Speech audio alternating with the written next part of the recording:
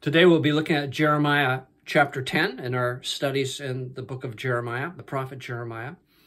And it's pretty straightforward, and the chapter can be divided basically into the two sections. And the first section, verse 1 to 16, idols are contrasted with the living God. And the second section, verse 17, running to the end, I think it's verse 25, is really the consequences of that, the consequences of the fact that Israel had taken up idolatry and had rejected the living God. The consequences would be they would be taken into captivity into Babylon, that Jerusalem and the temple would be laid waste, and they would be captive. Judah would be made desolate. Basically, that's what the chapter is about. There's not a lot of difficult verses in it to understand. Maybe some place names and so on that you can look up on your own. But I'll give a brief overview of it to help you in your study of it. The Lord exhorts them in verse 2. The word of the Lord comes to Jeremiah and he speaks to them. In verse 2, do not learn the way of the Gentiles. Do not be dismayed at the signs of heaven. Now, the way of the Gentiles of that period was idolatry. And still in many parts of the world, we could say that in a certain respect that idolatry is sort of the keynote of worship of the Gentiles. Even in large sections, for example, of the Muslim world where professedly idolatry is rejected, it's sort of a main tenet of the religion. But once a year when they go on the Hajj, I think that's how it's pronounced, there's a huge black box in Mecca that they march around. It essentially is idolatry. And of course, Buddhism and Hinduism and all the animistic religions are still prevailing in many parts of the world.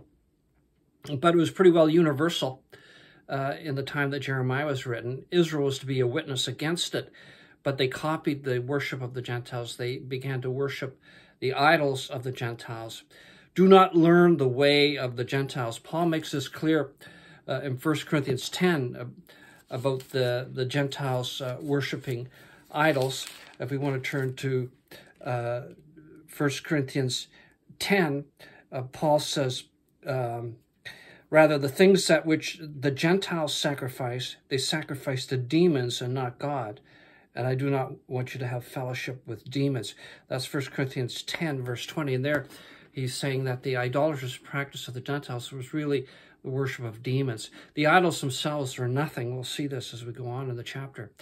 Useless and vain, futile, but taking hold of the conscience of the worshipers, where they projected divinity to inanimate objects and so on. Satan got a hold and the demons enter in. So the demons are really behind the idols. And he says in verse 2, going on in verse 2, do not be dismayed at the signs of the heavens, or the signs of heaven, for the Gentiles are dismayed at them. And that's the signs of heaven here in verse 2 is a reference to the celestial bodies, the sun, the moon, and the stars. Indeed, if you can turn to it, I won't take the time to turn to it, but you can turn to it yourself. In Genesis chapter 1, verse 14, it says of the celestial body that they were created for signs. God has given signs, and he gave signs through the heavens. But, for example, a main one, it would be when the Lord Jesus died and he was made sin on the cross, that the sun darkened. It was a sign. But with the Gentiles, they imputed a prophetic power to the celestial bodies, and were afraid of them. That's what verse 2 is suggesting. For the Gentiles are dismayed at them, for the customs of the people are futile. And so they saw the sun, the moon, the stars, and they projected deity upon them, that they took the created heavens and turned them into the Creator himself. They turned from the Creator to the creation. Paul develops this in some detail in Romans chapter 1. the worship of the Gentiles. I don't want to go into too much details about that, but just to give you the idea of what the Lord is saying here. So he's warning them, don't follow the path of the Gentiles who worship, the sun and the moon, the stars, and also the work of their own hands. And that's what described in verse 3 to 5, the construction of the idol. He says in verse 3, for the customs of the people are futile, for one cuts a tree from the forest. Excuse me. The work of the hands of the workmen with an axe, they decorate it with silver and gold. They fasten it with nails and hammers so that it will not topple. They are upright like a palm tree, and they cannot speak. Now, some have thought that these verses are referring to the Christmas tree, cutting down a tree of the forest and hanging silver and gold on it and nailing the floor. But that's not what's really being described here. I'm not making a statement here upon Christmas or Christmas trees, negative or positive, but I'm just saying that these verses are not describing that. They're simply describing the construction of an idol. A tree would be taken, cut and down. Of course, it would be stripped of its branches and bark and everything, and the idol would be fashioned from the wood, and then it would be covered with gold or silver, and then made to stand upright, fastened in its place. It's simple. That's what is being taught here and explained here. And then verse 5, they are upright like a palm tree, and they cannot speak. They must be carried, because they cannot go by themselves. Do not be afraid of them, for they cannot do evil, nor can they do any good. So they're futile. There's nothing that they can do. In fact, they have to be carried about. They can't even walk, is what the Lord is saying here through Jeremiah. And the Apostle Paul, again, says a similar thing in 1 Corinthians chapter 8. In Corinthians, the first epistle to Corinthians, Paul speaks a lot about idolatry, because the Corinthians, Greeks, came from the world of idolatry. But Paul here, speaking of the Christians, in verse 4, he said, therefore, concerning the eating of things offered to idols, we know that an idol is nothing in the world, and there is no other God but one. But Paul says, we Christians, we know the idol is nothing. It's just a piece of wood, like we have here in Jeremiah, wood covered with gold or silver, or it's a metal, or it's a piece of stone or rock, or it's one of the created heavenly bodies. They're nothing. They're just inanimate objects. They have no life, and they can't do anything. They're futile. And so the Lord is exhorting the people of Israel, do not be afraid of them, for they cannot do evil, nor can they do good. And then we get the contrast between those idols with the living God. And we see this in verse 6. Inasmuch as there is none like you, O Lord, now it's Jeremiah speaking, you are great, and your name is in might. Who would not fear you, O King of nations? So the Lord says, don't fear the idols. And Jeremiah says, no, we fear you, O Lord. You are the King of nations, for this is your rightful due. Excuse me. For among all the wise men of the nations and all their kingdoms, there is none like you. They are altogether dull-hearted and foolish. A wooden idol is a worthless doctrine. Silver is beaten into plates. It is brought from Tarshish, which we believe is probably Spain, and gold from Uphaz, and the work of the craftsman, and the hands of the metalsmith. Blue and purple are their clothing, and they all are the work of skillful men. So again, what Jeremiah is saying here is that these are just created, and the idols are created by the hands of men who can walk and talk and see and think and do things. The idols are created by them, so they're created objects by the hand of man. So you see the foolishness of it in making them into gods. And then again, the contrast with the living God, verse 10. But the Lord is the true God. He is the living God and the everlasting King. I would just say this term, living God, is one we get throughout the scriptures. And generally it's in contrast with, again, with idols, which are not living. And he is the living God, the true God, who sees and knows and is involved in our affairs. Actually, the term living God is used some 42 times in the Bible, both in the Old Testament and in the New Testament. The first occurrence is in Deuteronomy chapter 5, verse 26. And the last occurrence is in Revelation chapter 7, verse 2. And we may want to look at 1 Thessalonians chapter 1, where Paul is speaking about the conversion of the Thessalonians, who also were Greeks and idolatrous, those who were not from amongst the Jews. Some of them have been converted from Judaism, but the majority have been converted from paganism. And Paul says, for they themselves declare, that is the people that have heard about the conversion of the Thessalonians, for they themselves declare concerning us, what manner of entry we had to you, that is Paul and his colleagues when they came to Thessalonica, how you turned to God from idols to serve the living and true God. There we get the New Testament statement that God is the living God, one of them. Serve the living and true God, and to wait for his Son from heaven, whom he raised from the dead, even Jesus, who delivers us from the wrath to come, or who rescues us from the coming wrath. So here we get the three elements of repentance in the New Testament: turning to God, turning away from idols, and waiting for the Son of God from heaven. That's the Christian pattern of repentance. Here in the Old Testament, Christ had not yet come. And it's simply a call to turn away from the idols and turn to the living God. And in verse 10, he's described as the true God, the living God, and the everlasting King. At his wrath, the earth will tremble, and all the nations will not be able to endure his indignation. Verse 11, thus you shall say to them, the gods that have not made the heavens and the earth shall perish from the earth and from under those heavens. That these gods didn't create anything. They were rather created things. And when ultimately that those very so-called gods, those created gods, those idols, they themselves would perish. They would perish from under the heavens. They will turn to dust and crumble. And then again, the contrast with God, verse 12, he has made the earth by his power, where the contrast is the idols, that they can't do nothing, they can't see anything, they can't say anything, they're fastened in their place, and eventually they'll just crumble and disappear from the earth. Rather, the Lord actually has created the earth. He has made the earth by his power.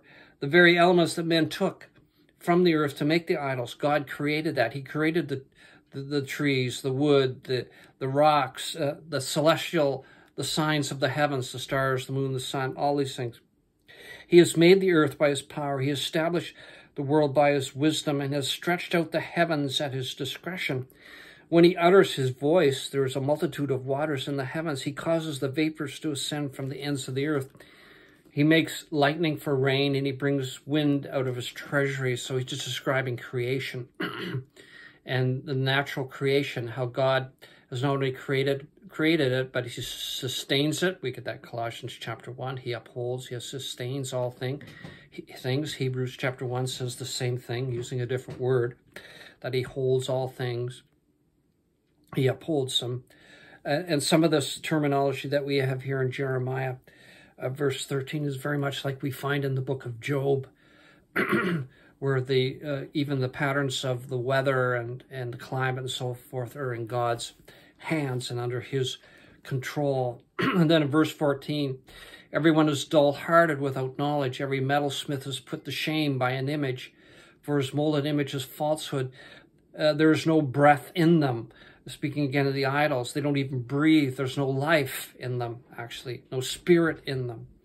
They are futile, that is vain or empty, a work of errors. In the time of their punishment, they shall perish. So God eventually will put away all idolatry, and they will perish. But verse 16, which sort of concludes the section, which contrasts the idols with God, the portion of Jacob, that's a terminology to describe the living God. He's the portion of Jacob. He was Jacob's portion, Jacob's hope. The portion of Jacob is not like them, for he is the maker of all things, and Israel the tribe of his inheritance. The Lord of hosts is his name. So that concludes the first section of chapter 10. Excuse me, I'm still struggling a little with this stubborn cold. You just bear with me. I'm halfway through here, so I think I'll get through it. So the second section of this chapter, verse 17 to the end, describes the consequences for their idolatry. Disobedience and rebellion brings consequences. All our decisions, whether good or evil, have consequences. And obviously, to reject the living God and to worship idols has consequences. And so we see this with what happened to Judah and the people of Israel. Verse 17, gather up your wares from the land, O inhabitants of the fortress. For thus saith the Lord, behold, I will throw out at this time the inhabitants of the land and will distress them, that they may find it so.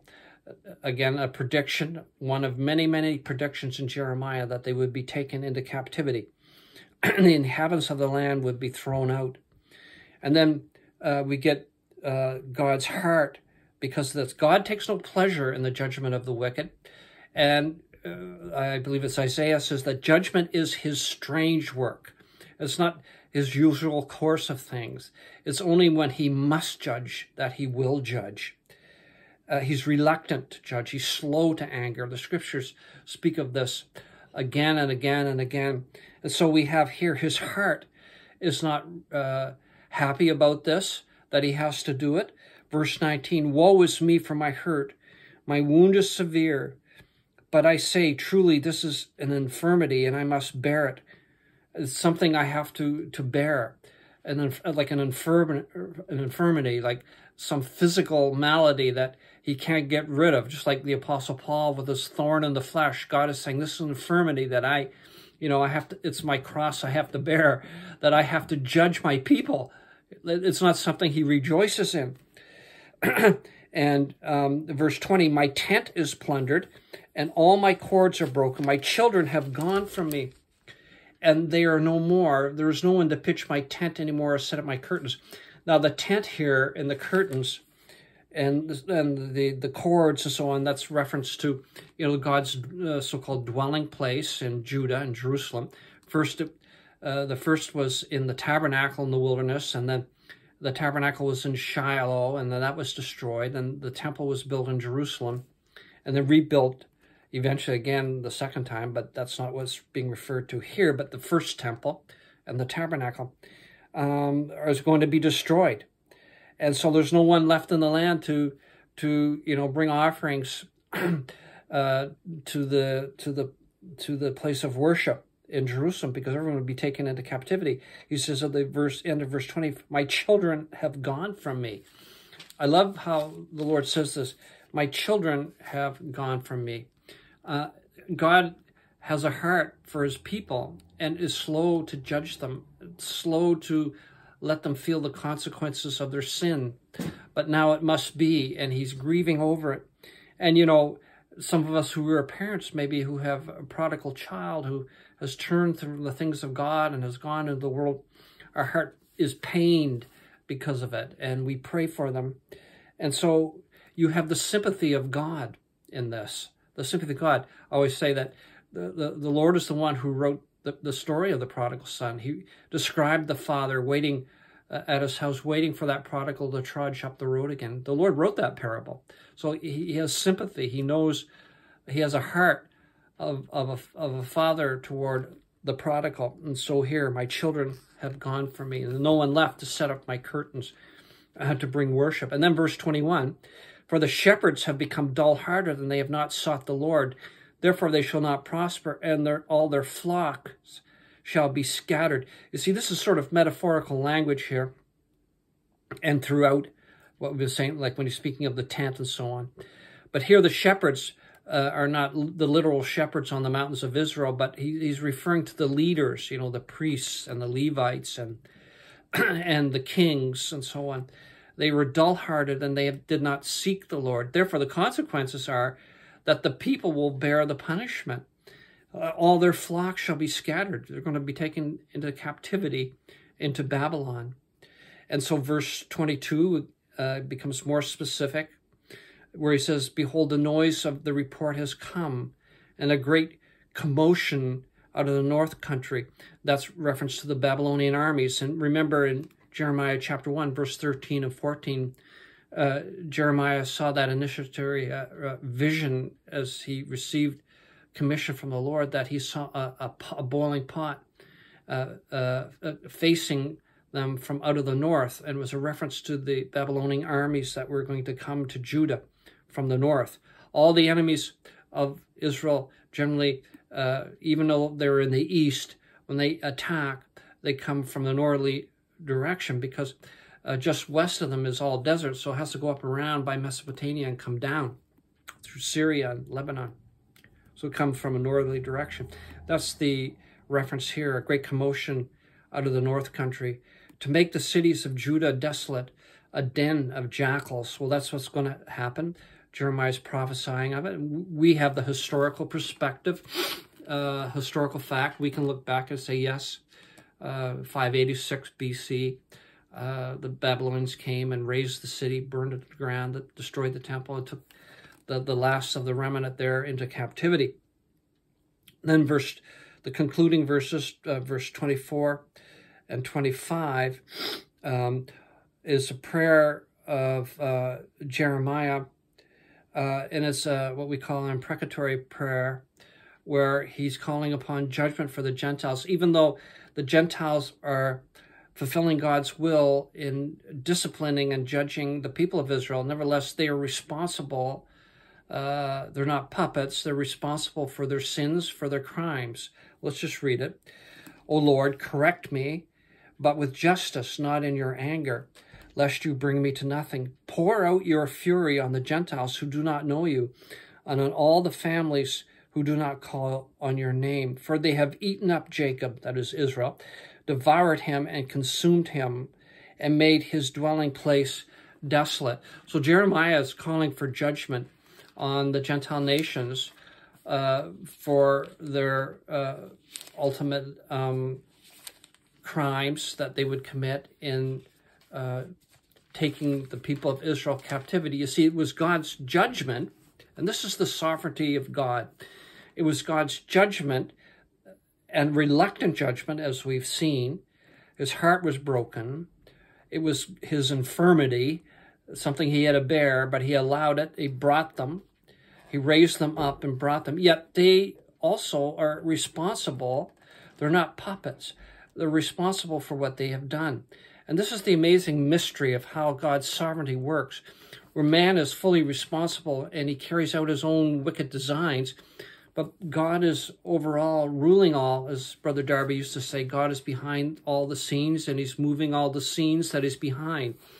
And with this respect, I think of Peter's statement in his sermon in Acts chapter 2, verse 23, where he says, him, that is Christ, being delivered by the determinate purpose and foreknowledge of God, you have taken by lawless hands, have crucified and put to death.